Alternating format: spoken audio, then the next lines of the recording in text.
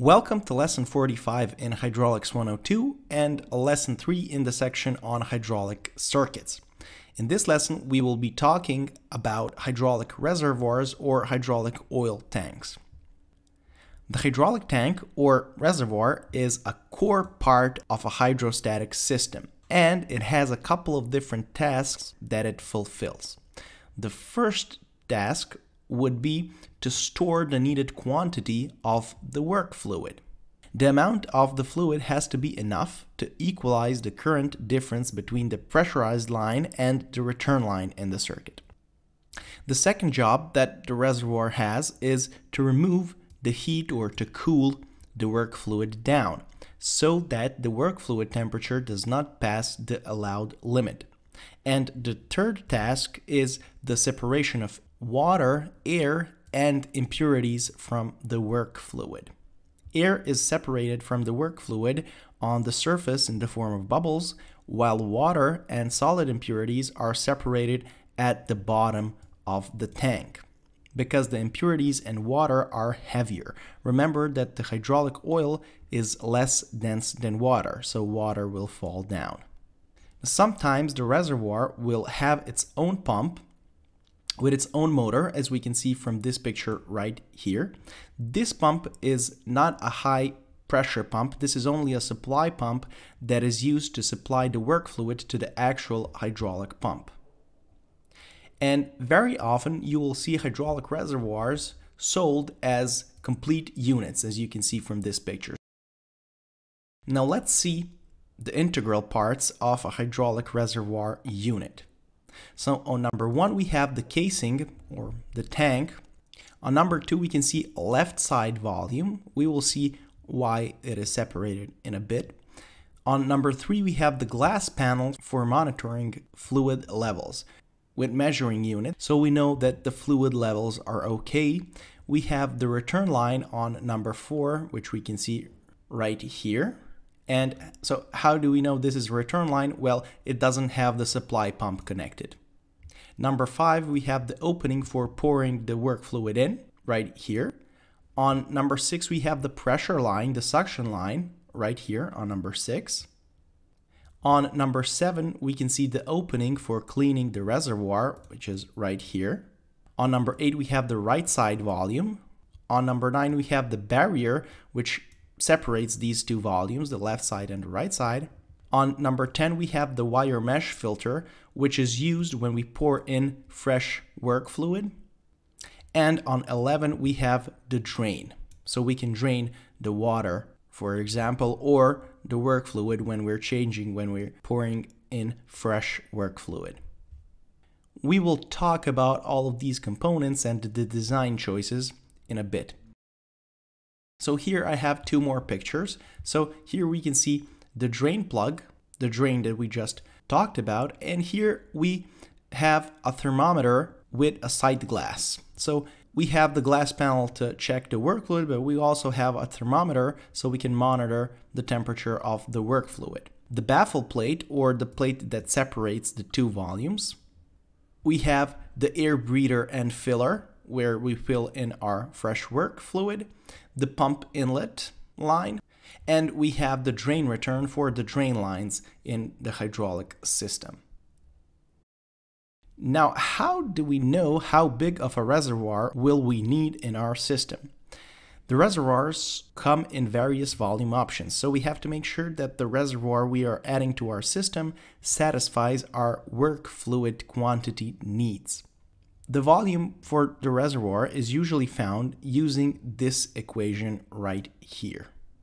So we can see that the volume of the oil tank is found by taking this K coefficient, which depends on the type of the hydraulic system, times the flow of the work fluid, which is in liters per minute. And of course, we get the hydraulic reservoir volume in liters.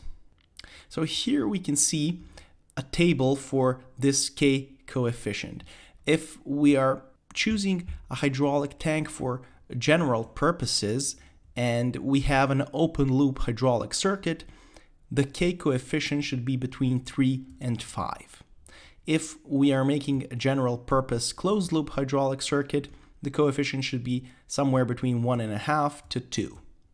Now, when we have mobile equipment, for example, like the ones on excavators, heavy equipment, mobile machines, and etc., and we have an open hydraulic circuit, the coefficient is between 1 and 1.5.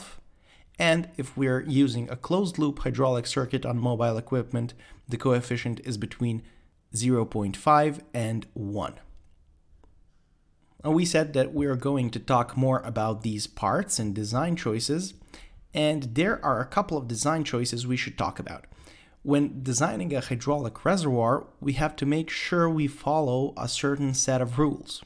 To make the air separation better, for example, we have to make sure that the surface area of the work fluid is large enough.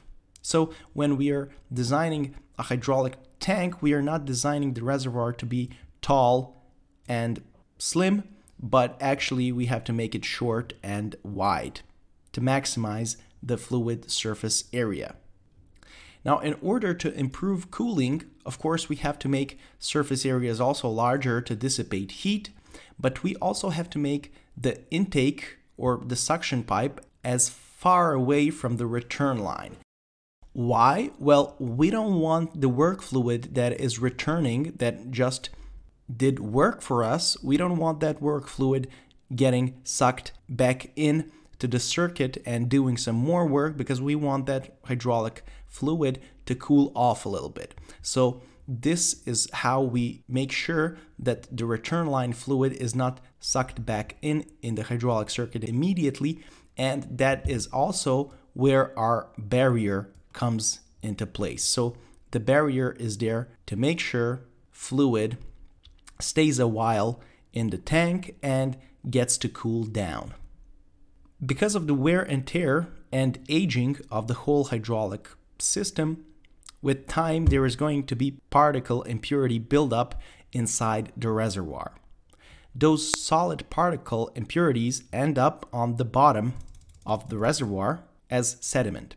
Because of this, the bottom of the reservoir should be designed with a slight slope, as we can see here.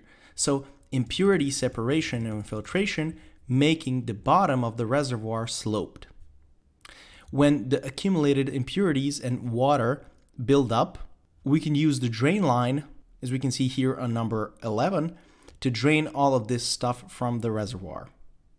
Now, to avoid work fluid vortex and appearance of foam, the end of the return line pipe should be under the fluid level. No free falling of the work fluid inside the reservoir. The return line is always beneath the surface area of the fluid.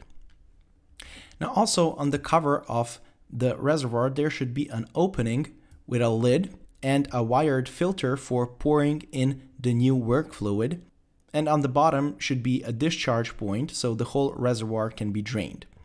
Now, when we drain the hydraulic fluid, unfortunately, that is not enough. We also have to clean the hydraulic reservoir from the insides. So to facilitate cleaning, there should be an opening on the side of the reservoir, as we can see here on number 7.